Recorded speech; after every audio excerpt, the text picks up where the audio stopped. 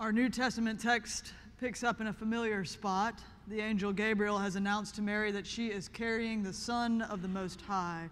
She is baffled and hears as comfort, for nothing is impossible with God.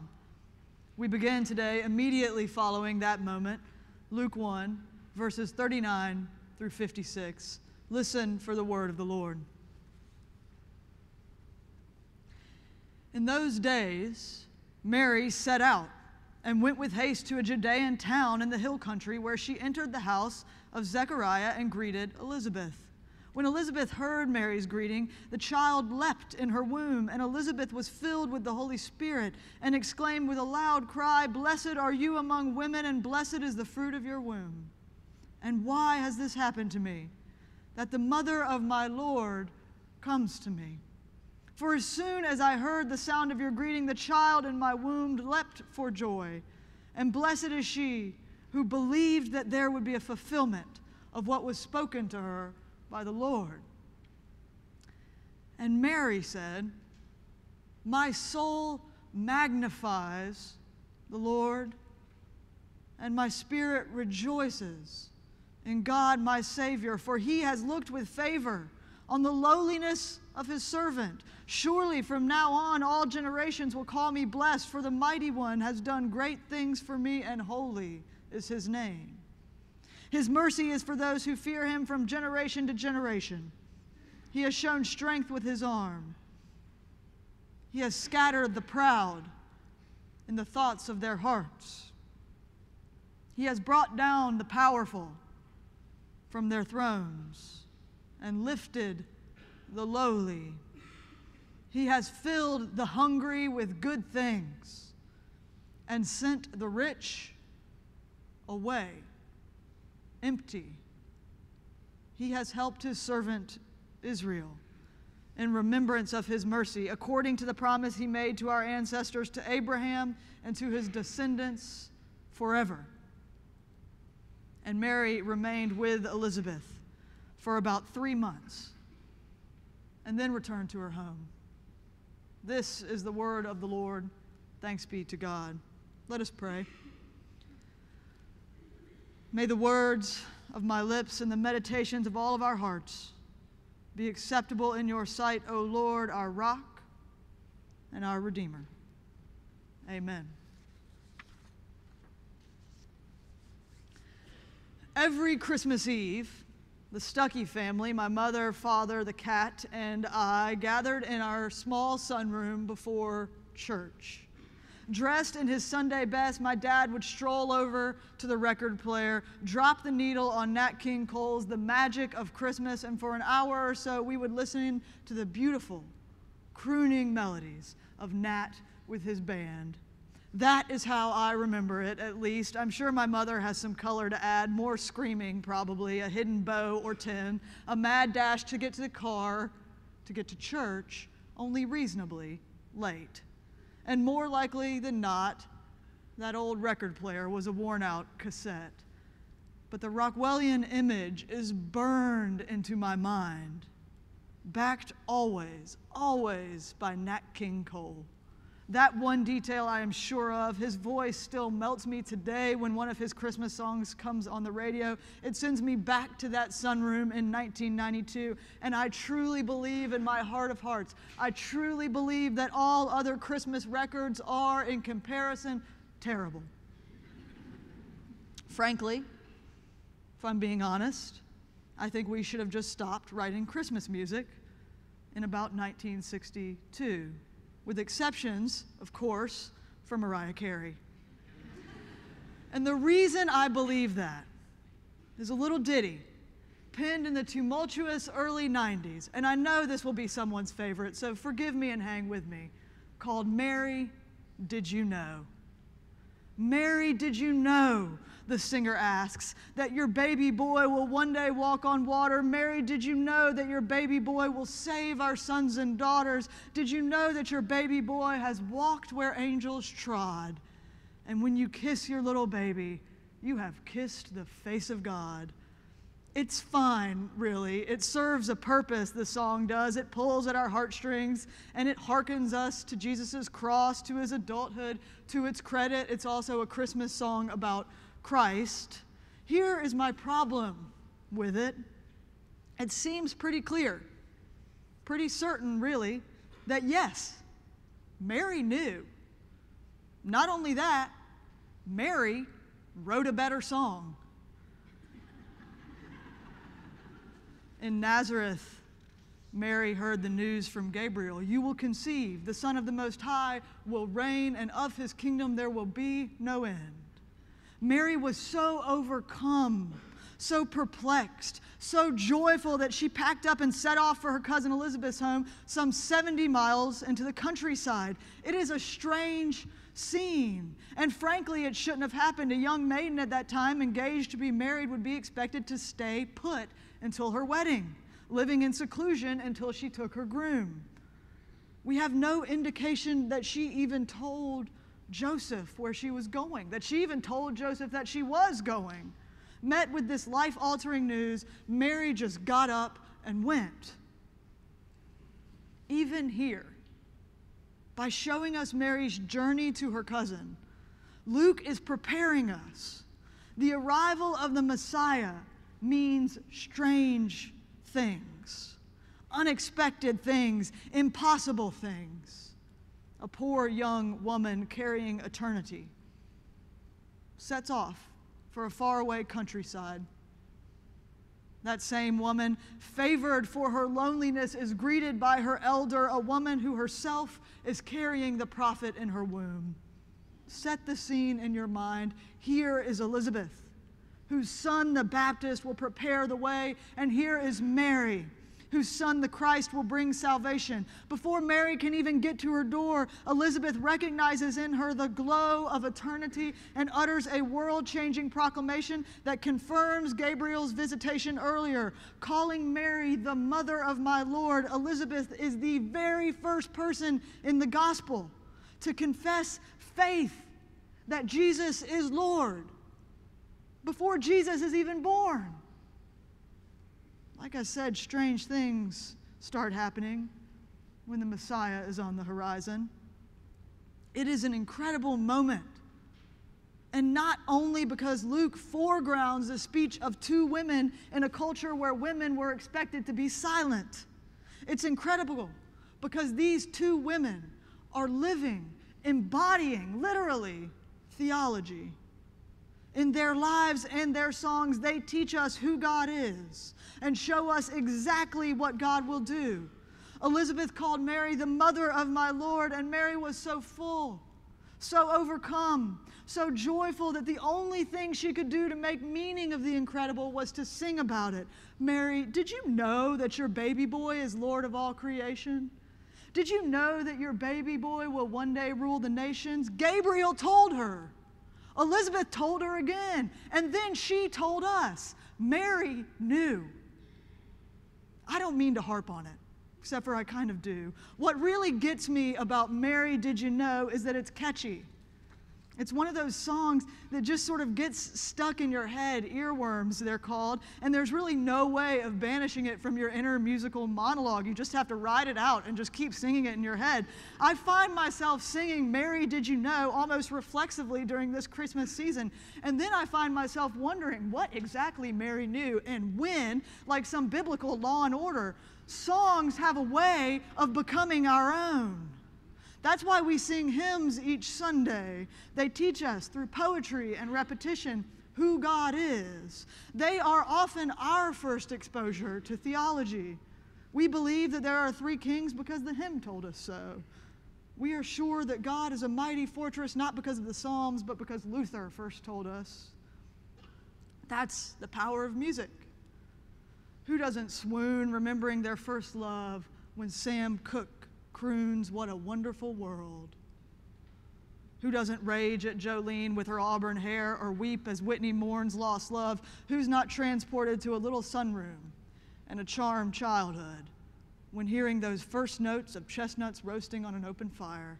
Songs do something to us. They help us understand and organize our lives. their repetition stick in our minds and make meaning of our discord. Listening to Mary, did you know? Wondering just how much of a handle she had on her role in salvation history is an easy task, a nice melodic musing.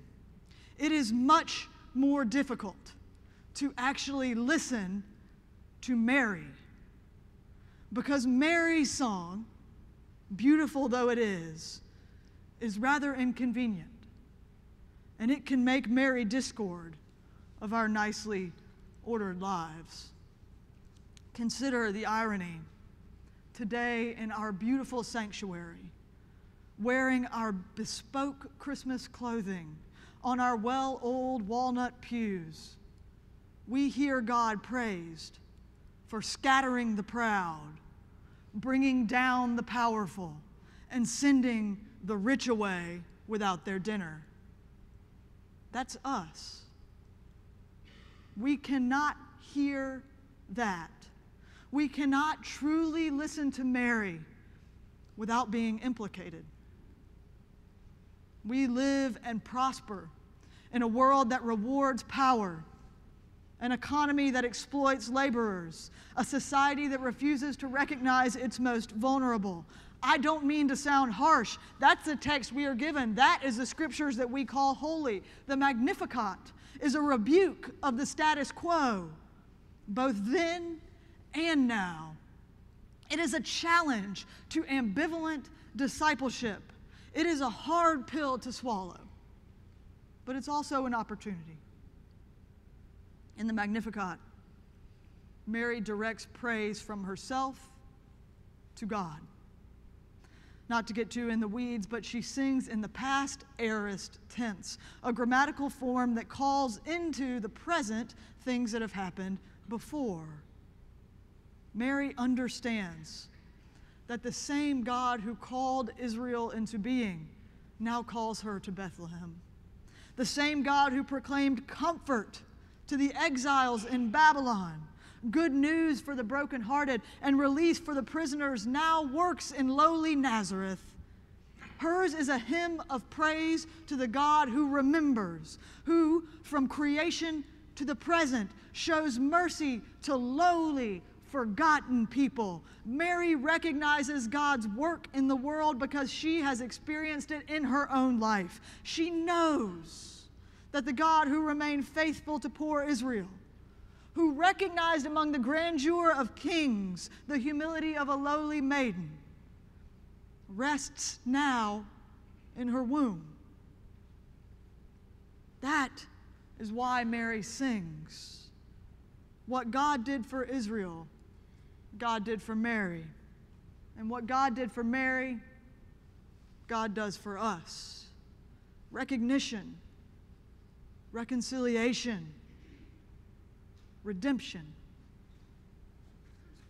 But there's a catch. We've got to keep reading this text, verses 50 through 56. With all of their talk of power and money, lay it bare. As long as we are sitting pretty on our self-made thrones, as long as we concern ourselves only with how we look, or what the markets are doing, or when we can acquire the next best thing, we will not be able to joyfully celebrate, as Mary did, the coming of the Messiah. As long as we continue to believe the myth that we are self-made and self-sufficient, that the cars we drive and the lives we live are a divine tick for tack, we will be blinded to God's work in our world and in our lives. We will be unable to experience the advent of Christ's kingdoms and the reversal that it brings as unmitigated joy. It is only when we celebrate the leveling plane of God's mercy, offering concern for our neighbor, challenging economies of scarcity, and making roads for those struggling down the paths of life, that we will truly rejoice in God's work. Mary sings her song, but it is not a soothing lullaby, at least not most of the time for us. If we are to experience God's expansive mercy and bountiful blessing, then we have got to allow ourselves to be cut down to size. We have got to make the Magnificat ours, which requires a decentering away from our wants and needs, from what we can accumulate and accrue, and toward the humble, the vulnerable God lying exposed in a stable. Mary didn't have a crystal ball. She couldn't have known exactly what would happen at every moment of Jesus' life. But she knew what God's coming into the world meant. She knew what a rightly ordered kingdom looked like. And she knew that things were about to turn. Mary knew. The rich, the self-satisfied, the rulers who have taken what is rightfully God's, they have enough. God passed them by. Instead, choosing to fill the hungry, the poor, a lowly maiden, God is at work in our world, transforming our culture of scarcity and exclusion into a table of bounty where all are invited, especially those most forgotten, and all are fed. And God is working in us too. God is turning us and reorienting us in order that we too, when greeted and challenged by the living Lord, might sing with Mary, experiencing as our own the joy of a world about to turn. Mary knew it, and now we do too. The question this Advent is what we're going to do about it. Now, when you're recapping this sermon for all of your friends and family, as I know you do after each sermon you hear, when you're rereading it later, taking notes, when you're making the 11:15 crowd jealous that they chose to listen to adorable children sing the gospel rather than listening to Mary's cutting Magnificat, do me a favor and don't focus too much on Mary, did you know? Let's say, for the purpose of retelling, that I am ambivalent about the Christmas classic. Focus instead on what Mary's joy might mean for us. We don't talk about it a lot because it sounds a little bit crazy, but we are waiting for Christ too. We, like Mary, have an opportunity to play a part in bearing Christ into the world. We can continue the work begun at creation, the work perfected during the incarnation, the work of welcome and risk and equality, the work of joy. At Christmas, we proclaim the impossible, the infinite, made finite in flesh. God become human, the Messiah born to his people. Nothing is impossible for the God who has done that. If a child can be born a Savior, then the world can be transformed. There is hope.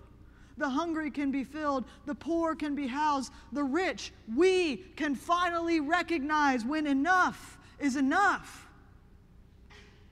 That is who our God is. That is what our God teaches us. That is what our God does. Elizabeth knew, Mary knew, we know. This Advent, we have to ask ourselves if we will be participants in the great reversal, or if we will attempt, because of our own comfort, our own needs, our own wants, to thwart the Messiah. But here's the other thing, and Mary knew it too. Whether we welcome it or not, whether we choose to see it or ignore it, the Messiah is coming. God is faithful even when we dig in our heels. And the world is about to turn. Repeat it. Sing it until it becomes your own. His mercy is for those who fear him from generation to generation. He has shown strength with his arm. He has scattered the proud in the thoughts of their hearts. He has brought down the powerful from their thrones and lifted up the lonely. He has filled the hungry with good things and sent the rich away empty. He has helped his servant Israel in remembrance of his mercy, according to the promise he made to our ancestors, to Abraham and his descendants forever. Amen.